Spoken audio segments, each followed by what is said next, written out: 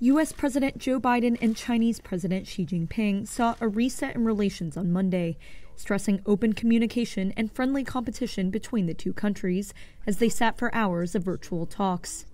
The virtual summit was aimed at relieving tensions between Beijing and Washington, which have stepped up over trade negotiations, Beijing's expanding nuclear arsenal, and Taiwan. In a statement released after the meeting, the White House said Biden reaffirmed America's commitment to the One China policy, just as Xi warned against crossing the, quote, red line of Taiwan, which Beijing claims as its own. Calling Biden an old friend, Xi stressed the need for mutual respect, while Biden emphasized the importance of working together on global issues like climate change. As I've said before, it seems to me our responsibility as leaders of China and the United States to ensure that the competition between our countries does not veer into conflict, whether intended or unintended. It seems to me we need to establish some common sense guardrails.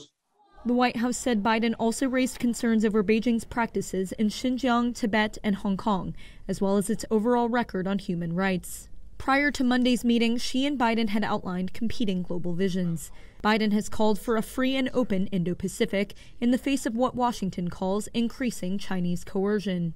And Xi, who is up for an unprecedented third term next year, has warned against returning to Cold War-era tensions.